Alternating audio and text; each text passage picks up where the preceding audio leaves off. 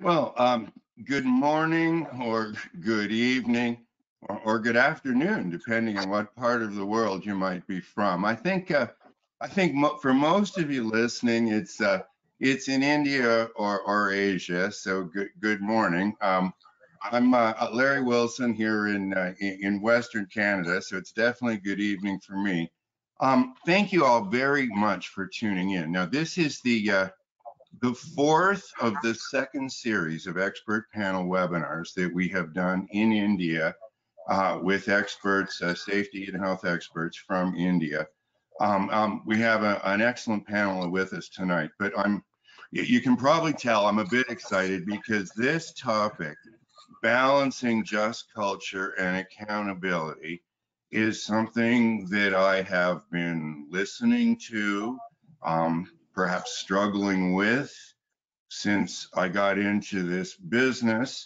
And when I got into this business, it wasn't as far back as when the glaciers were receding, everybody, but I have been in the behavior-based safety business for over 30 years now. So for 30 years, I've been listening to people talk about the cure is accountability, more accountability. I've listened to very successful companies saying that in order to be successful, you have to capture their hearts and minds. Nobody's ever trying to get hurt. You're never going to get to world class by beating people over the head.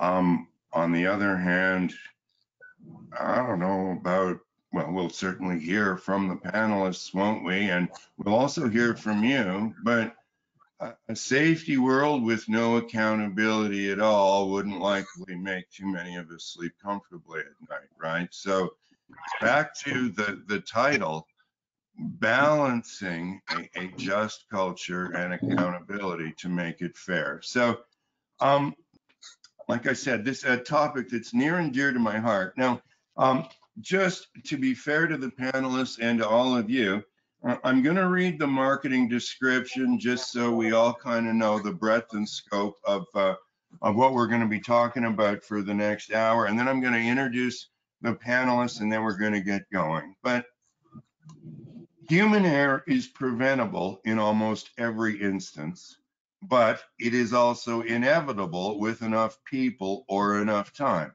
Everybody makes mistakes. On the other hand, people need to be held accountable for their actions, whether they are premeditated or spontaneous.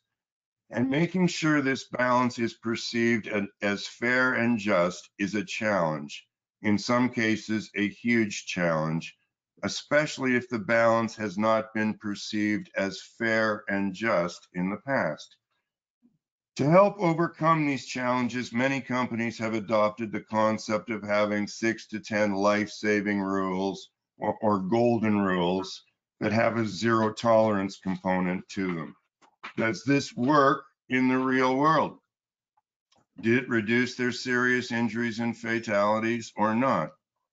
In addition, many companies have a 3 strikes and you're out approach. But what if it is an innocent mistake versus a deliberate violation? And if it is primarily human error, like a fall on a stairway, how do we hold managers accountable for results? Can managers or should managers only be held accountable for proactive efforts and things they can control?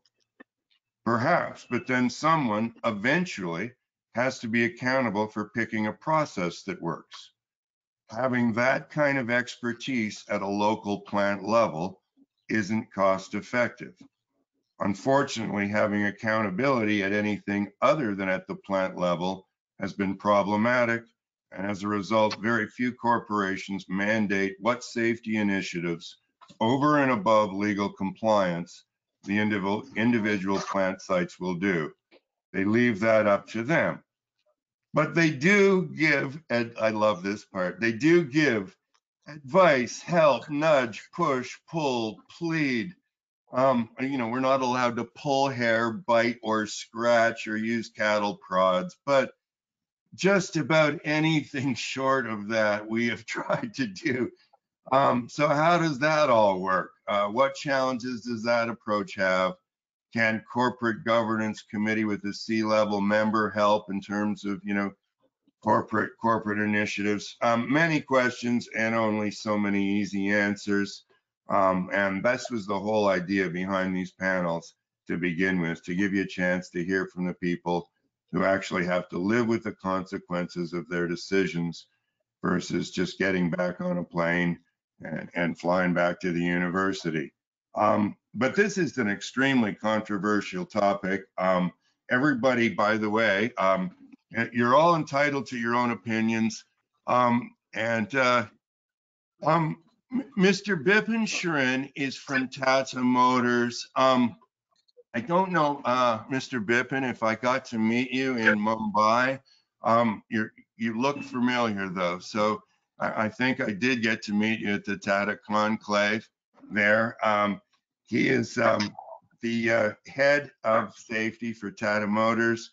Well, it depends on the screen, everybody, but in the center bottom of my screen is Mr. Arun Subramanian, and he is from the AVP of HSE from Coromandel in VSAG. This is part of the Murugappa group. I've been on site there, 1,200 permanent employees, almost always a couple of thousand contractors that he's managing, and very impressive safety culture, impressive safety records performance. But I tend to look a little beyond that when I get there, talk to the people, see the reception. I mean, I certainly, I get to see the reception for SafeStart, that's for sure. So that's a big indication. But Mr. Arun, thank you very much again for joining us. He's been with us on a number of these panels, just excellent. We also have joining us, I think for the first time, Mr.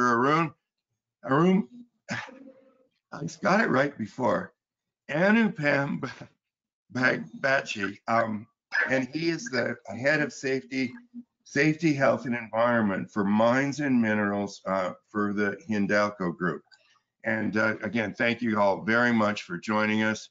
And at the top to my right on the screen is Dr. Pravina Dorothy, who is still the head of health, safety, and environment for West Asia for Jones Lang and LaSalle.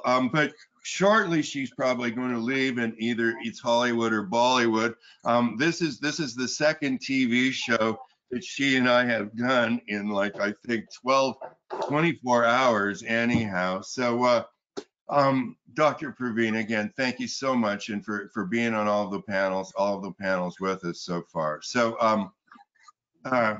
if I can, Mr. Arun, let me just start with you. Maybe if you can, you could just tell us a bit about the Murugappa group. I've worked with a number of different divisions, had the chance to present to lots and lots of your managers there in India, but I didn't get a chance to talk to them about anything like this. I mean, I must have met 50 or 60 of them, but not in any kind of depth where we could talk about, cause or correlation. You can, even if you want, you can be pretty frank. I mean, I've met lots of managers who just look at me and say, Larry, I don't care. It works for me. Like I really don't, I don't care about getting into the gearworks. I just believe that if I push health and safety, I'm going to have an excellent operation. But I don't really care why. So you go, away you go, kind of thing. So you can be as candid as that as you want a room about it. But what do you think, expand just beyond Coromandel, but what do you think in general leadership? Murugappa is what, 36,000 people. What do you think in general, like your site leadership there thinks, and what do you think, if you were going to try to extend it to the rest of the managers, the 50 or 60 say that I met there, what would you say? And nobody's holding you to it either, so don't worry. I won't phone them up or anything and tell them what you said. Right. Thanks, Larry. Thanks for giving this opportunity. Good morning to all the participants and my co-panelists. I just start with about Murugappa Group. Murugappa Group established in 1900, which is a 381 billion worth company with more than 51,000 employees. So you can see the number of people that the workforce we have. And we have focus on agriculture, on finance, on the engineering and other businesses. And we belong, Coromandel belong to the agriculture business where we produce phosphatic fertilizers. We are into crop protections. We are into single superphosphate. We are into biopesticides, healthy nutrients, and so on. We also have our own retail outlets, around 800 around India, and we have joint ventures and partnerships around the world. So this is a huge organization which works where I take care of the Coromandel fertilizer and single superphosphate business. We have more than 4,800 employees we handle, and the safety is like any other industry. Safety has gained and evolved over a period of time in Coromandel. Now, coming to your question on what our management believes, what the top management believes, whether the excellent safety equal to excellent business, is it a correlation or a causation? Definitely, it's a bit, it's a gray area. I'm also not too sure about it. You don't get to be a politician here, Arun. Come on, you know. What, I mean, like, it's tempting to be a politician, I know, but what do you think they think? Yes, true, because see, the definition is a bit, the similarities bit in correlation and causation, and that's the factor. But ultimately, there is a strong belief that good safety or excellent safety practices will lead to excellent business. So definitely, we all believe that's a causation, is a cause for excellent business. Safety is a cause for excellent business, no doubt about it. But if you look at things in a perspective that the individuals at a higher level in the management, that's very clear. But when you go to the lower level of the management, when you go to the line management, so that clarity is yet to set in.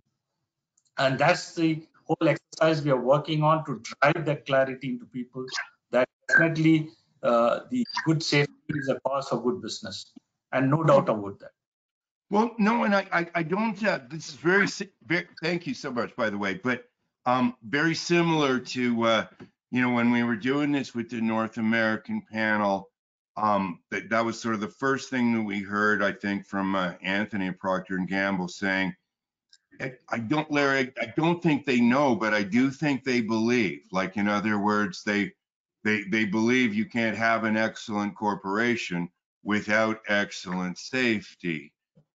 But I wouldn't want to go so far as to say that a lot of them would have thought it through any further than that, really, you know, in terms of cause or correlation, right? You know, not from an apathetic point of view, but just maybe because they didn't really think about it. Now, I'm not also wanting to incite a riot here, but I do remember being a speaker at a pulp and paper conference, and they had 5 CEOs in North America up on this expert panel, and they were asking all of them, you know, what they were going to do for their safety initiative next year.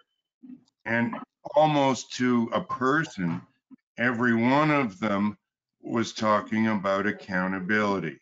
Different stages, like one CEO talked about how this year we are going to make all of the site managers accountable for safety performance. At another company a little further along in the journey, they were going to make all of the supervisors accountable. And he said, and next year, we're going to make all of the employees accountable. And I said, well, would you bet me $1,000 that you would never slip and fall this winter one time in Canada? And they said no. And I said, well, how are you going to hold your employees accountable for slipping and falling? Now, I realize you don't have as much ice and snow in India, okay? So, that example isn't going to work as well for you. But, when it comes to things like personal injury, I actually don't find too many executives that want to hold themselves personally accountable. But like I said, this is not about your opinions, Larry. This is about your expert panel. So, Dr. Pravina, let me just ask you the same question. Now, JLL, I know, is all over the world, 90,000 employees. So you don't have to go out on a limb and say what you think every one of them believes in or not. But maybe you could start with your group and, at least as far as you could go in India. What are they? Your company believes in safety excellence. You've achieved a fair bit of it.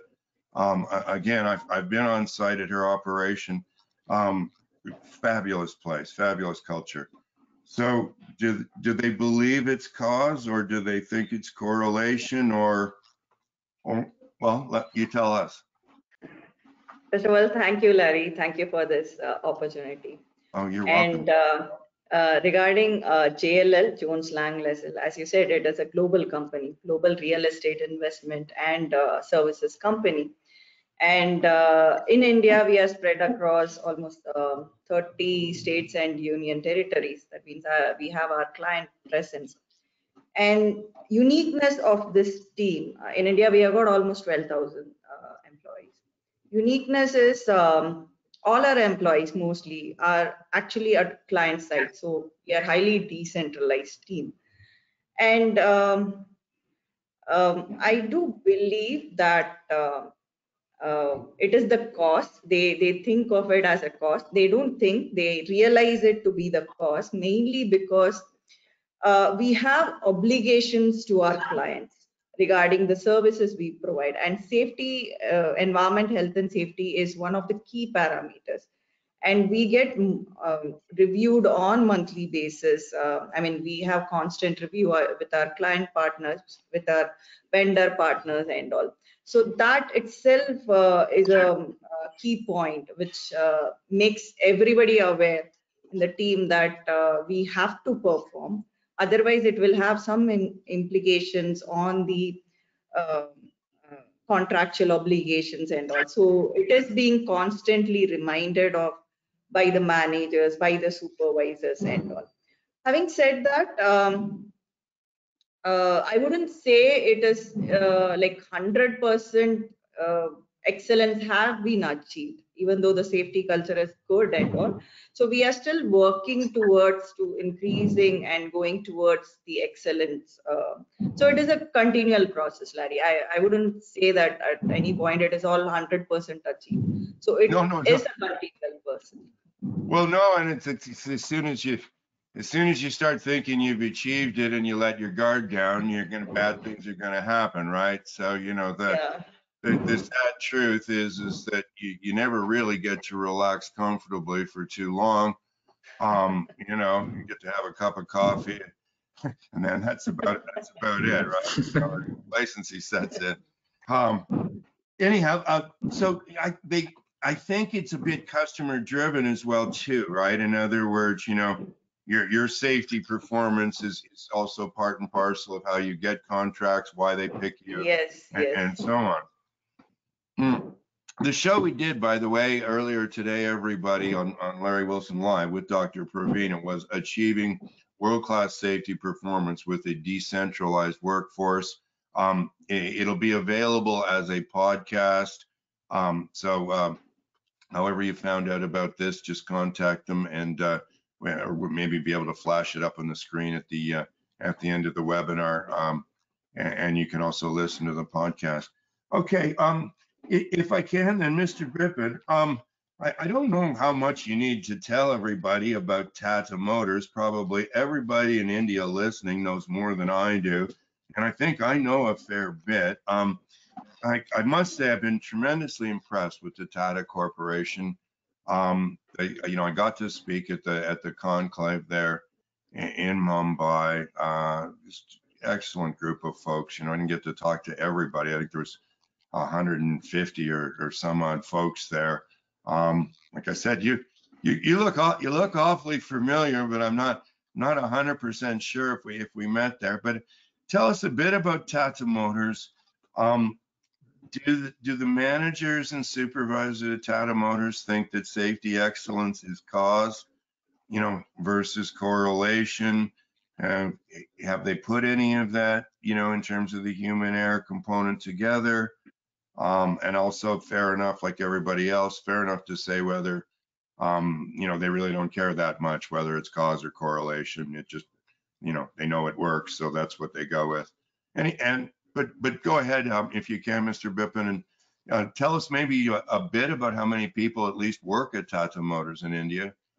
You could start with that, if you would.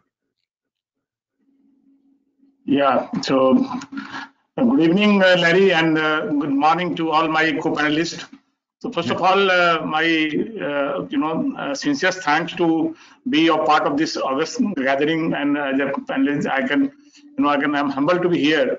So Larry, actually, you told about you have some association with Tata Group of company. 150th year we had a conclave, and we keep on having such learning and sharing session at Tata Group and Tata Motors. So, all of you know Tata Motors, but just to give you a brief about Tata Motors, we are part of, 113 billion of Tata Group, and this Tata Motor itself is more than 35 billion. We have close to, 76K employees across the globe, and we have actually presence in global footprint is around 125 countries. So, Tata Group is from salt to software, and Tata Motor is all about automobiles.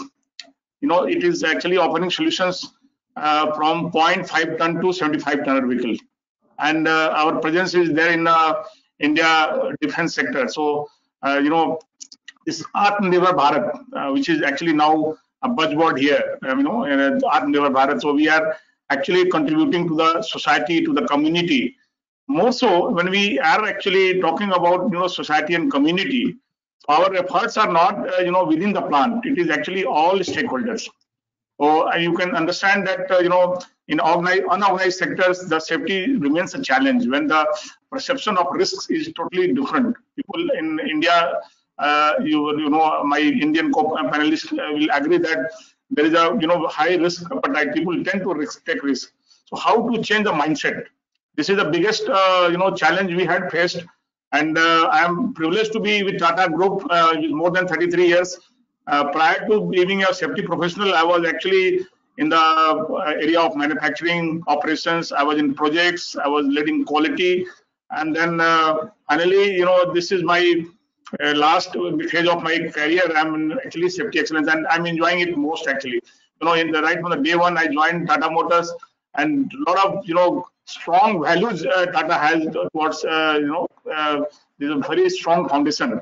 Our legendary leaders like J.R.D. Tata used to talk. Then when you're visiting a shop floor, and there is maybe a difference of opinion. Somebody saying this is safe, somebody saying it's not safe. So it has to go towards the greater side of safety. So that's the beginning I had.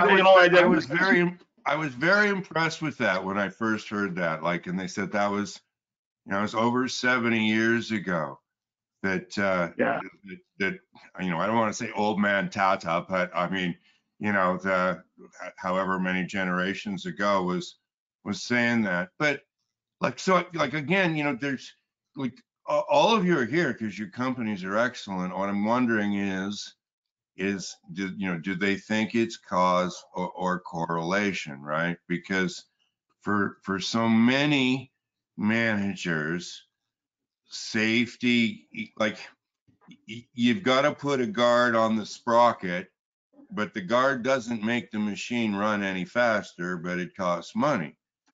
But so they understand that safety is important, but they haven't made the connection that over 97% of the time there's going to be an error and a hazard or a source of hazardous energy. So if we focus on the error, then we're going to improve quality, production, customer service, and safety if the people are moving.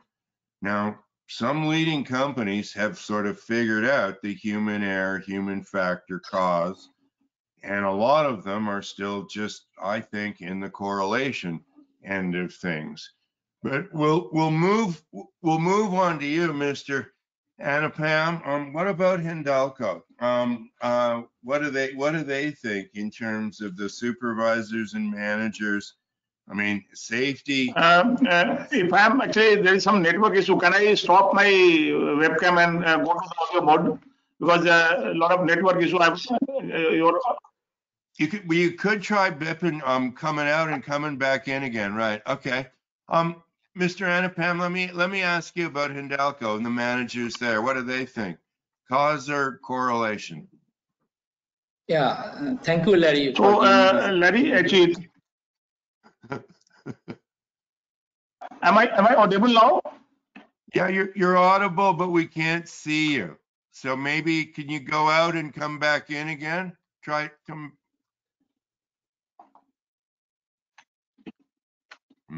Okay, go ahead, Mr. Anupam.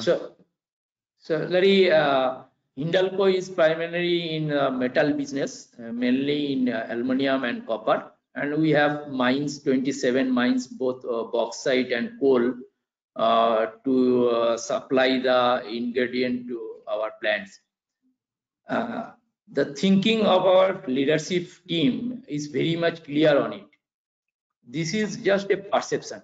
Whether you perceive that there is a cause and effect relationship between safety performance and the business performance, or there is just it is a coincidence and no correlation.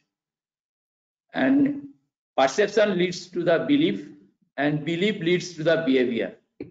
So if you perceive that there is cause and effect relationship between safety performance and business performance, you will put more effort on the safety, and so your safety standard will be better and better. If you perceive that there is no correlation, this is just a coincidence between safety performance and business performance, then you will not put much effort on safety, and your safety standard will be deteriorated and it will go down by time. So our our leadership team is very much firm on this belief that this is a cause and effect relationship between safety performance and business performance, and they demonstrate it. Our managing director himself is taking the safety review every month on second Tuesday, and for 2 hours, about 2 hours, is doing the safety review. And on that review, beside the discussing the learning from the accident, we are discussing more on our effort, that is leading indicators.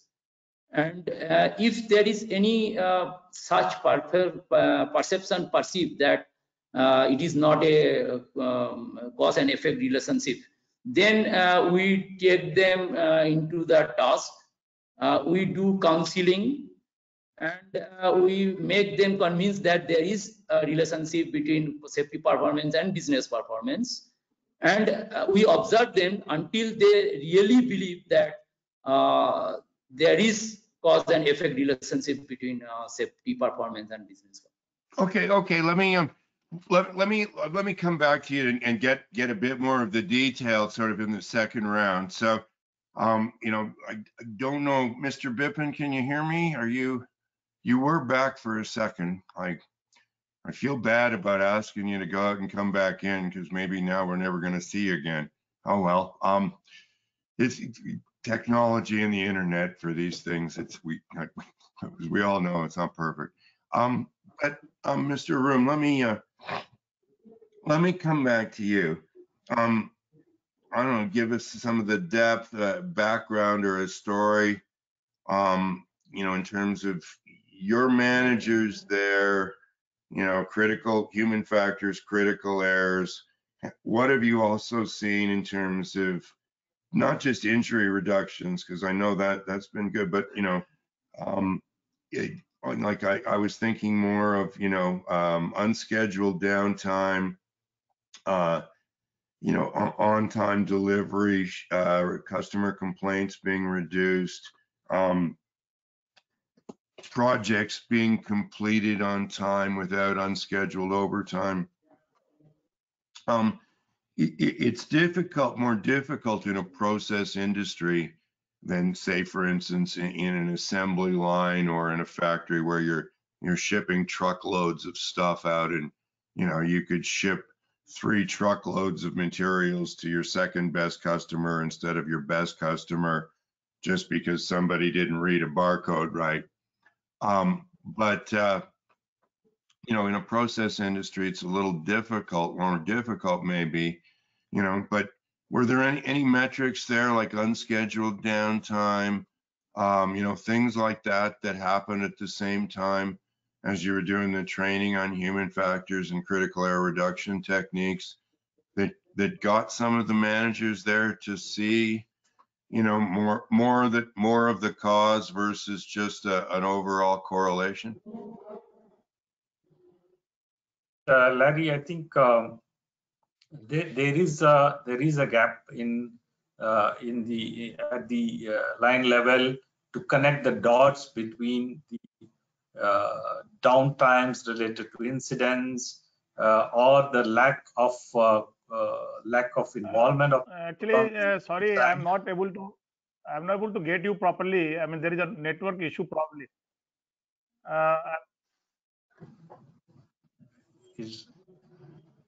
Yeah, Bipin. So basically, what I could. Am I audible? Yeah, Bipin, you're audible. Bipin, you're audible. We can all hear you. If you want to just sort of, I don't know, it'd be great if we could have a picture of you somehow on the screen at least. But let me just carry on, and I'll come back to you if you can hear us. And then when I get to you, you can just talk, Mr. Bipin, and we'll listen. Because I got the initial part from you before that your managers were sort of certainly on board with the belief in the safety excellence. I couldn't exactly tell how many were cause versus correlation.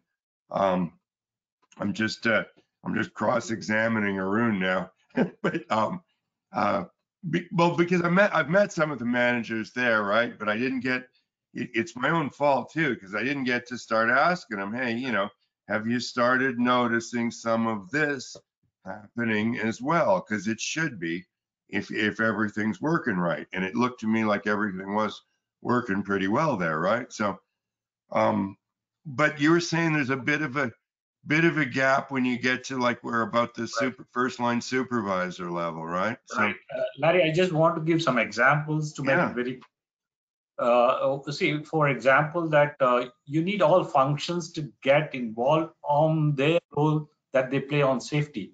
One good example, I was just in a meeting before I came to this webinar, and one of the examples we took there was a commercial guy sitting and negotiating on a raw material without looking into the spec, going for a low value, and then you get a raw material which has dust in it, which can create a fire. And it happened that when they're conveying this material through the conveyor and the fire systems were put off because they didn't use it for a long time, the dust got a heat from somewhere, from the bearing or somewhere, the whole conveyor system burned off.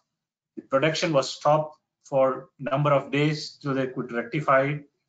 So sometimes you feel that certain functions are totally away. It's only the operation maintenance or the technical service which are directly involved into a safety role that they have to play. But you also see that sometimes the commercial person could just jeopardize your whole operation by not considering a safety factor into his decision making. So that's a very, very typical example I thought of, that how this. Yeah. No, that's, I mean, but that is, That's what I'm doing. when you think about maintenance, like I remember going at it was a oriented strand board mill. Sure. And it's 4:59, the shift's over at 5 o'clock. We're all walking out to the parking lot. And the maintenance shop's at the very back of the building, and the parking lot's in front of the cafeteria. You've got to walk all the way through the plant. And when we walk by the compressor room, I'm with 3 maintenance guys, and one guy stopped and he listened, and then the other guy listened and he said, "You hear that?" He goes, "Yeah." And then the one guy looked at his watch, and then he said to the other guy, "Oh, it'll probably be all right till tomorrow." And he goes, "Yeah." And they left, and then the press went down at about 4 o'clock in the morning, and both of those guys got called in the middle of the night to go fix it, but they lost $84,000 worth of production. And all I remembered thinking was, if it had have been 3:59, if he didn't have to go pick his daughter up at school or at soccer or whatever it was, rushing kind of thing, complacency, this probably never would have happened. So, you've ever been driving your car, it makes a funny noise and you kind of hope maybe if I ignore it, it'll go away. So, I mean, we know human factors come into maintenance. They come in, to unscheduled downtime. But there's been a reluctance to sort of address that head on. But when they get to see evidence of less of it, it usually lights them up a bit, right? And they start to take notice. Obviously, if you light a conveyor belt on fire, anybody's going to take notice, and you can hopefully make the point with that. Anything else that you've been doing to sort of connect the dots for your first line supervisors, Arun? Yeah, see, the one point which I just want to make is that I've been reading a lot of the books by Trevor Kletch, and where the engineer's view on the human error part. If you see the accident investigation, quite a lot of investigation land upon a human error, but we don't deep dive to see what other improvements on the design side or on the training side or the procedural side or on the way we plan our activities, what improvements we can do on those areas just by stopping at an investigation at a human error, blaming a poor guy or victim of an accident. It looks like the managers and others are not human. Only the guy at the bottom level has a responsibility and owns it. And as you rightly told, I see many incidents happening due to rush and frustration, complacency, and all these. And we ourselves have experienced a couple of our incidents. When we analyzed, we found it all was just before a holiday.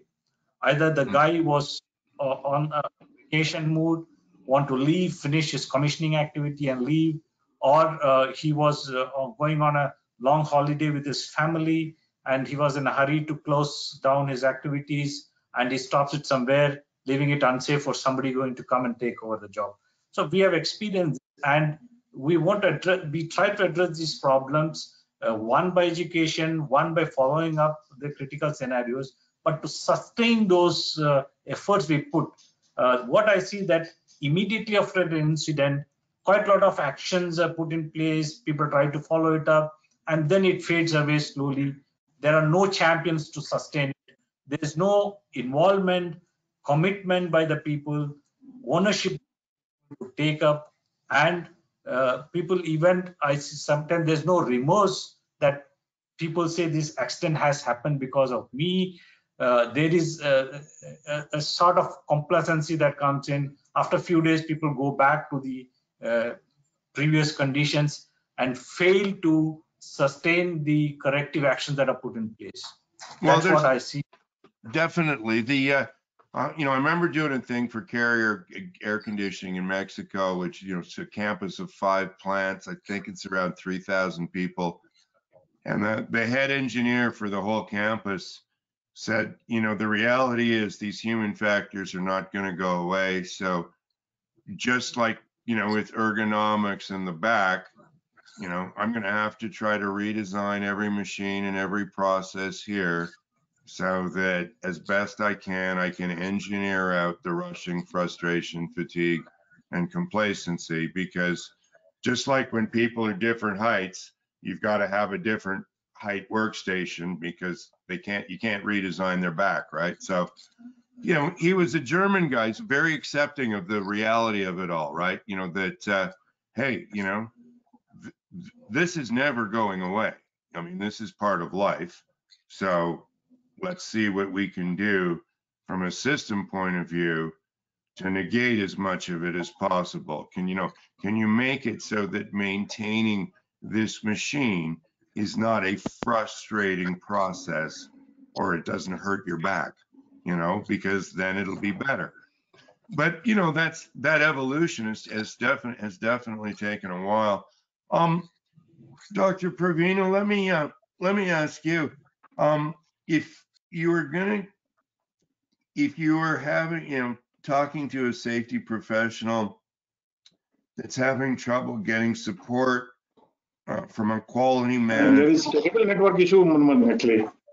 or a production superintendent, But like especially if they don't know that, you know, the safety excellence is and business excellence. I can't imagine anybody at JLL not knowing it. But if you were talking to a supervisor outside, what would is there anything that you could sort of say to them, like, hey, you know, go and look, for instance, at, you know, you're at shipping errors, look at errors in your finance department, you know, talk to the people about these 4 states, realize that it's more systematic than just safety. I don't know what, if somebody was coming to you saying, look, I can't get any help from my production superintendent or my quality superintendent, what advice could you give them?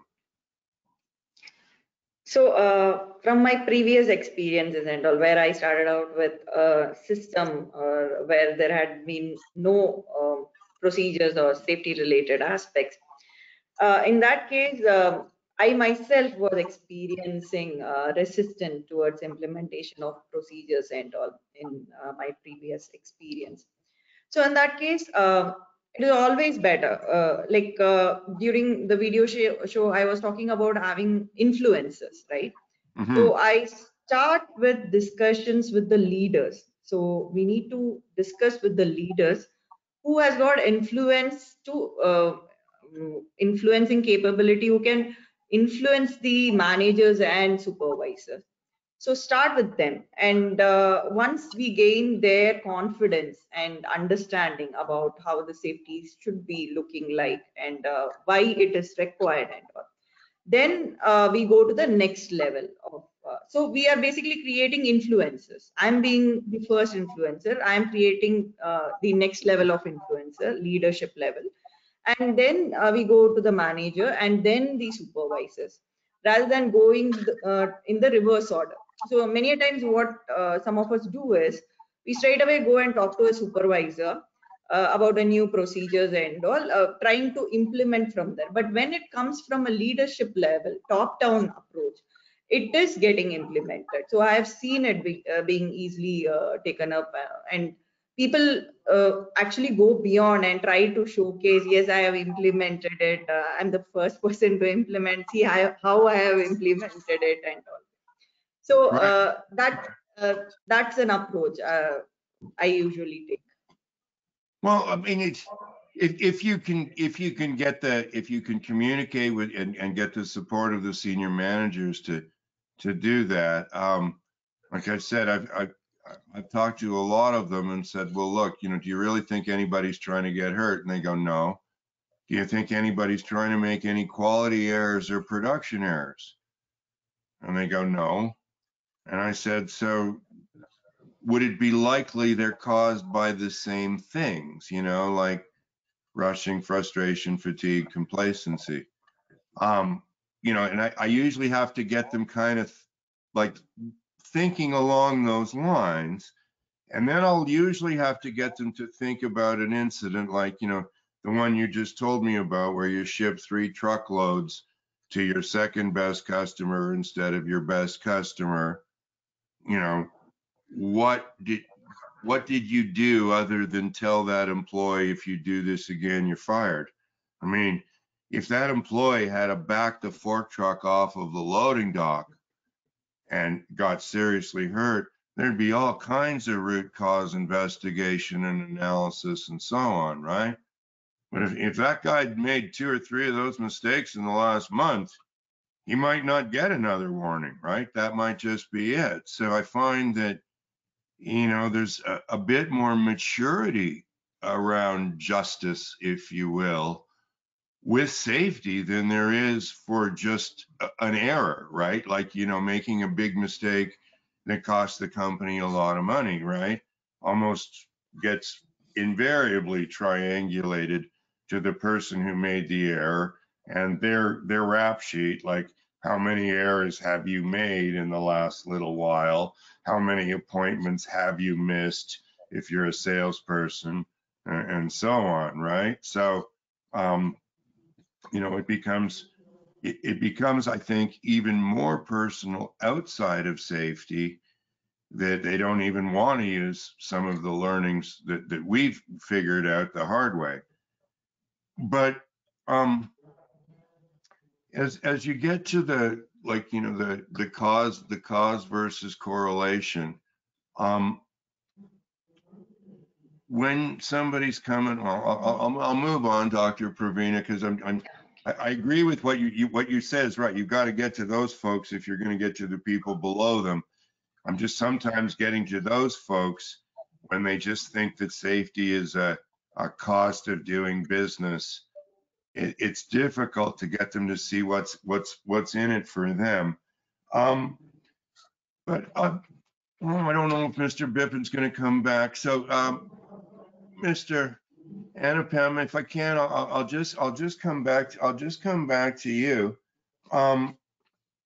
What has worked best for you in terms of getting executives to see the connection, into human factors and human error, and how that that human factors and human error dramatically affects the reliability of the organization? And I realized that the mining industry, I guess historically has had a bit of a bad reputation in safety because there's been, numerous disasters all over the world for the history of mining, and it's a highly regulated industry, which can sap a lot of motivation from supervisors and managers because of how forced everything is. But it's all, everything's coming around, so how do you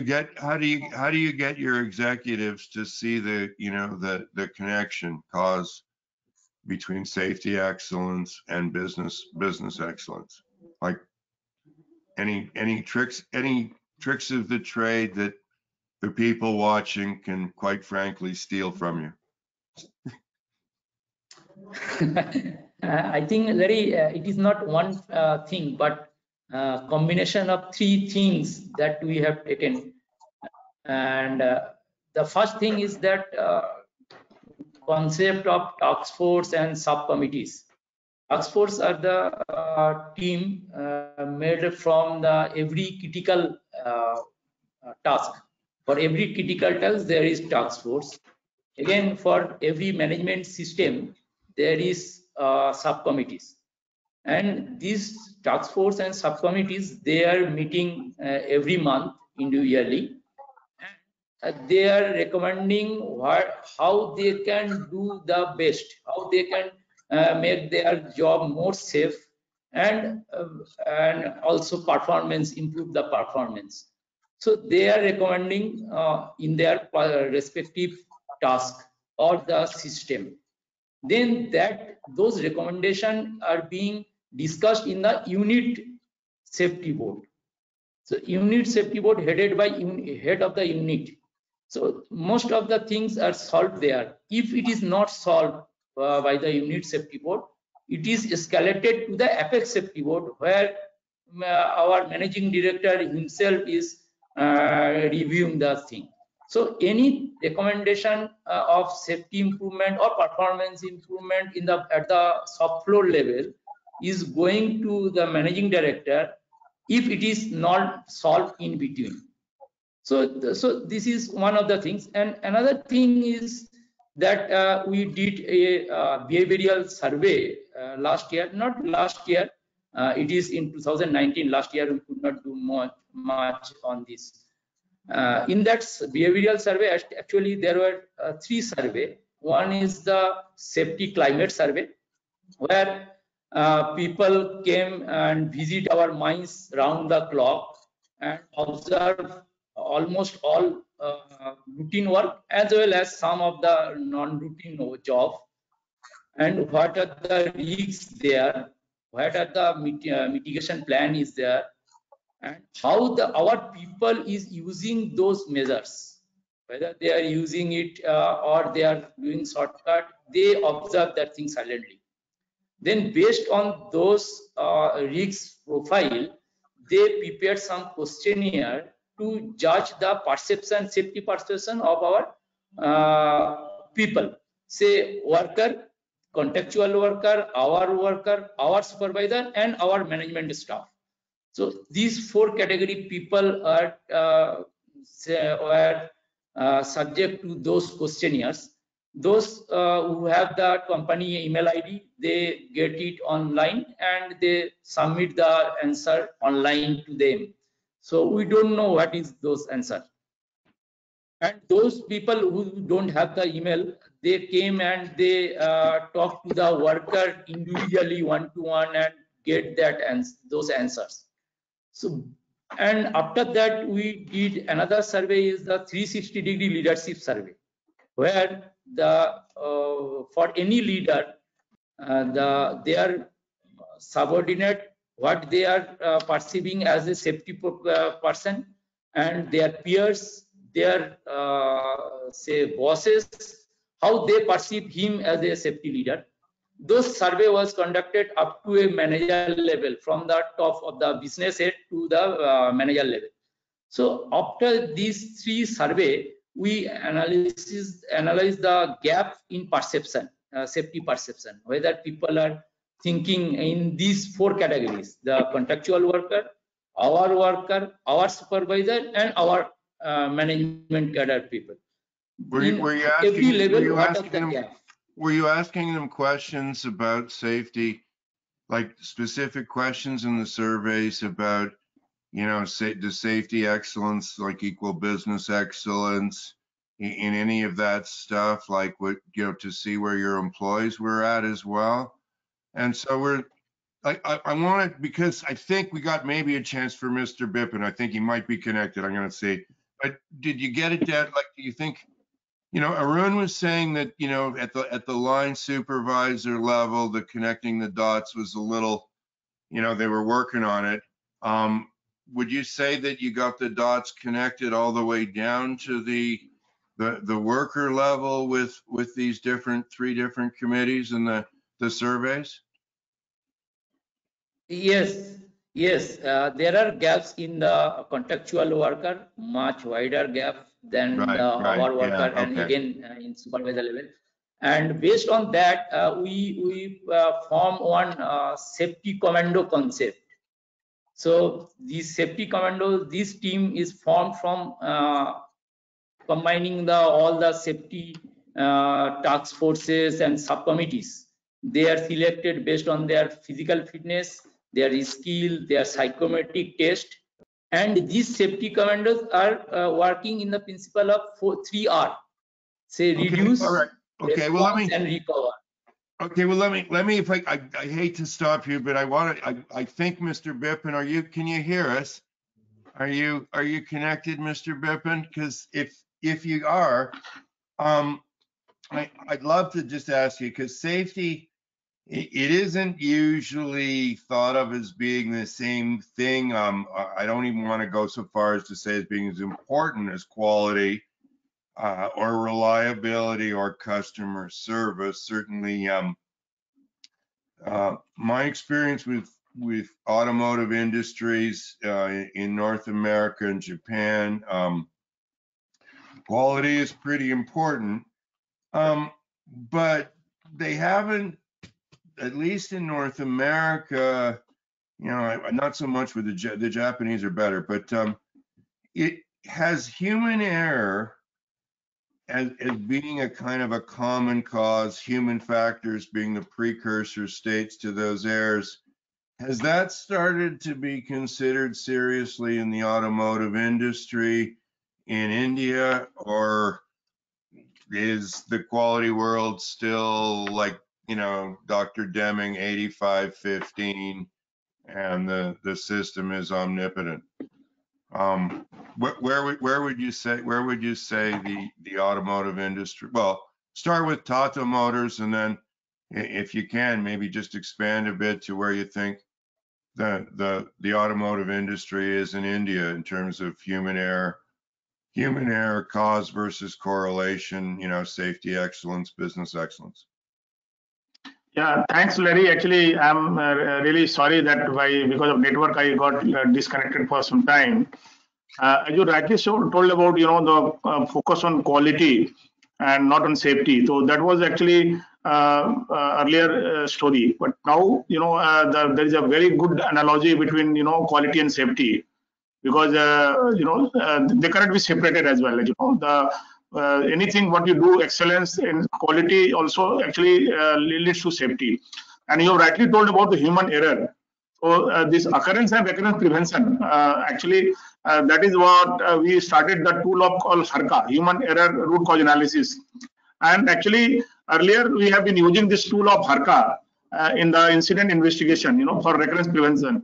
But now, proactively we started using this tool for our, HERA exercises. We make a very robust HERA right from the, starting of an insertion of activity, breaking into sub-activity level, understanding each and every, micro aspect of any activity, and what error probably we could make. Actually, there are 16 type of errors we actually normally consider, and there are actually 7 type of actually root causes, and there are actually 5 types of mitigations of those actually root causes. So we have tried to build in on the all the activity. We started all activities which is being done either by our employees or contractor or vendor. They all have been put in a robust process of HERA. Actually, managing risk, actually, it is very, very important rather than managing safety. So that is the methodology we started adopting, and we have a very good IT infrastructure on which all 7 plants of Jamshedpur, Lucknow, Pune, and whatever, we have 7 plants in India operation in India, and also we have some plants in UK like JLR, and also we have a lot of learnings, and whatever we do, there is a lot of integration. So it's an activity and happening in say JLR, how it is being done there. When you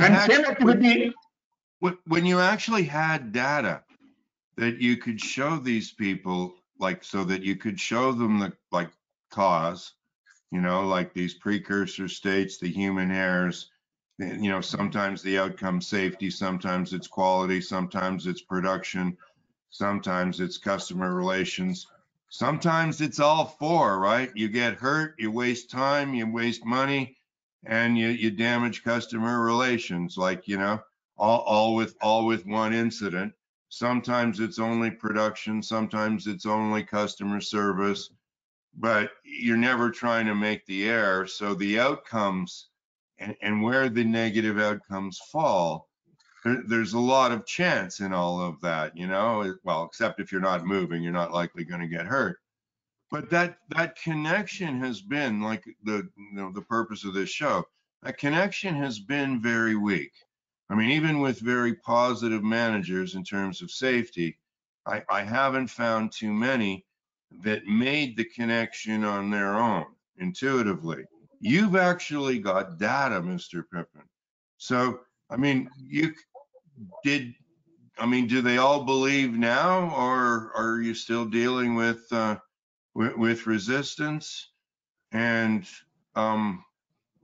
I don't know, anything else that you could share with us? It sounds very interesting doing that. So very rightly told. Actually, there is always a challenge to make the dot connected. Actually, there is no doubt about it, and it is a journey of excellence. So what I can share about our journey about Tata Motors. Basically, we were actually earlier celebrating the 0 incidents. Actually, incidents happened. Now there is a paradigm shift in thought process. We are actually creating those behavior, actually it is being said. So we have a 7-point actions, actually, I can tell you. On the 7 action, actually, we have started doing, focus on lag to lead, actually. So we have a very robust framework of the lead indicators. And these lead indicators are actually going to tell us what is going to happen. And there is a very strong correlation between lead and lag. The second action is actually our incentives were basically based on your injury. Somebody has made zero injury, we should give in. Of course, we celebrate those, but somebody is making a very good safe behavior in the shop floor, and anything somebody is coming with so many good stories. So we actually try to give them a very strong R&R mechanism, reward and recognition mechanism, to encourage the positive aspect of the safety. The third point is actually earlier we used to have a just a minute. If you did an intervention, say on fatigue, if you had somebody come in and do some training for your folks on shift work, maybe rearranging the shifts to be a bit more copacetic with the circadian rhythm, could you actually test like defect, like would you be able to measure like quality, safety, production efficiency improvements based on an intervention, like something like is your system actually got that kind of capability in terms of its data collection? Like if you made an intervention to reduce rushing, I'm not saying you will, like take a production incentive system away, you'll likely be the dead man. But nevertheless, I mean, if you decreased rushing, would your data collection system actually be robust that you could track the improvements from that intervention through production quality, safety, and customer relations? Yes. So Wow. you have rightly told about that, actually. So this is actually we have adopted the Dr. Kano model also, TQM model. So that is actually daily work management. As you said, rightly told that the safety, every meeting starts with safety in the shop floor, in the contractual, they take that safety oath, they take the any unroutine job, they take two or something like that. So basically, we have a very mechanism of PDCA and SDCA, and basically each outcomes are being measured in a very different. This thing, there is a very strong analysis on the what has happened, and then quality and safety are not being actually separated in our scenario. Of course, there are challenges, but the committees, the integration of the efforts are going beyond our production department. They are going to all service departments as well. So there is a very good interconnectivity. To tell you something more about our vendors and contractors, they were really a challenging community. So we have made a very strong process of vendor safety management manual, and we had actually training and capability on their need based, and through that actually we have been able to get a very good results in terms of the lead indicator. Now they are encouraged to report all the near misses, and all the near misses are actually being acted upon. So you can see that a fortune lies, Henry's triangle. If you see that the bottom of pyramid, so there is our fortune lies actually. Our mindset change has been the key differentiator in achieving whatever we are achieving, but still I can say that challenges are still there, because there is a dynamic system. The people who are trained, they are going out of system, new people are coming.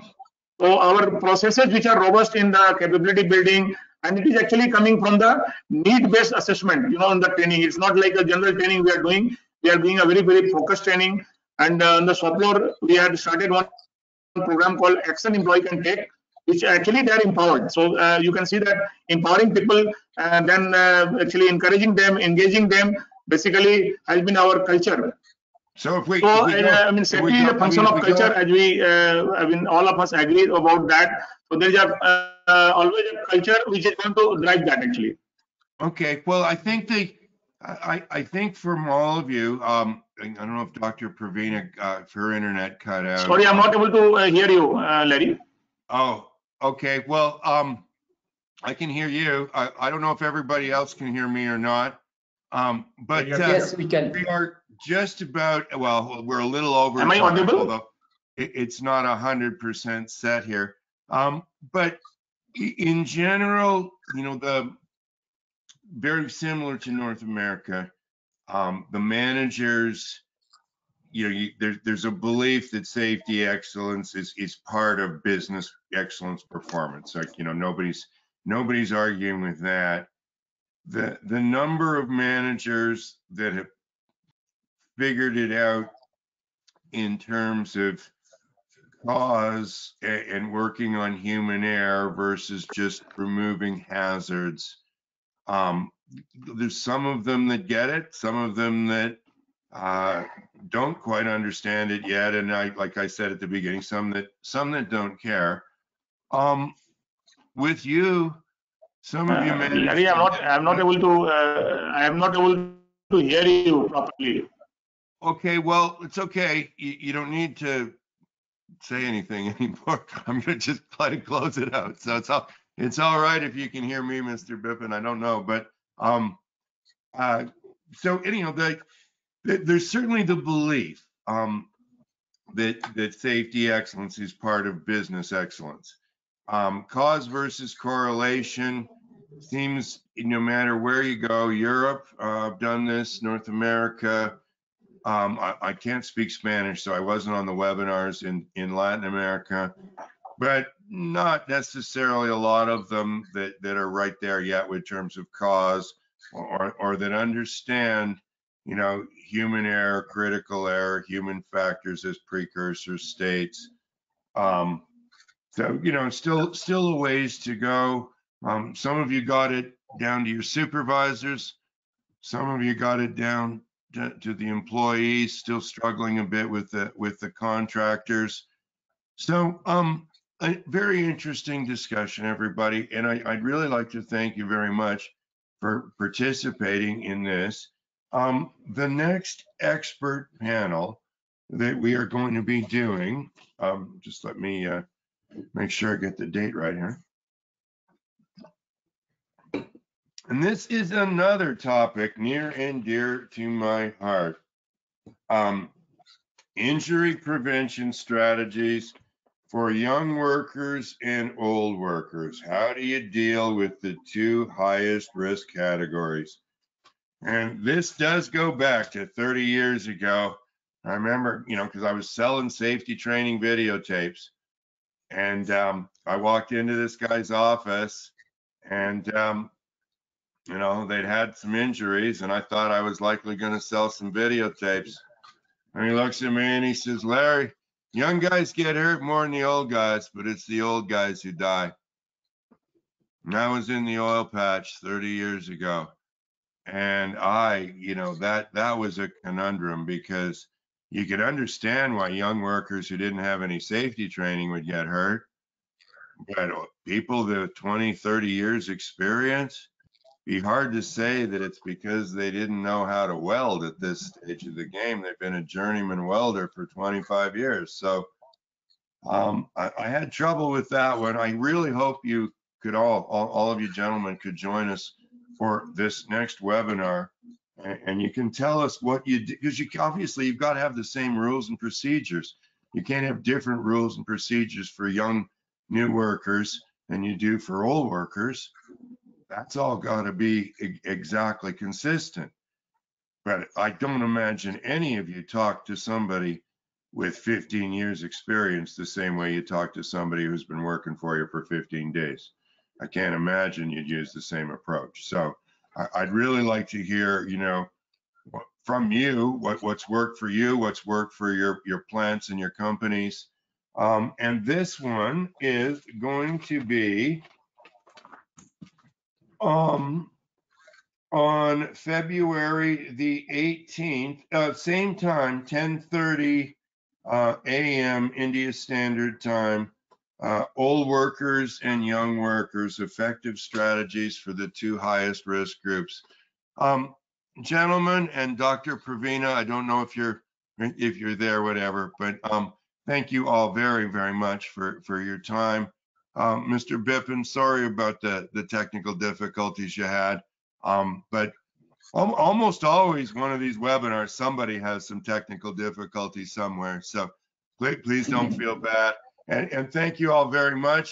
And hopefully we'll have you all back in about a month, and you can tell us what you do in terms of stuff that works for the old guys and for the young guys, because those are the two highest risk categories. They still are, and that's 30 years later. So thank you very much, everybody. Really appreciate it. Bye-bye. Thank you. Thank you. Thank you, Larry. Thank you, Larry. Thank you all. Thank you. Bye. Thanks. Bye-bye. Bye.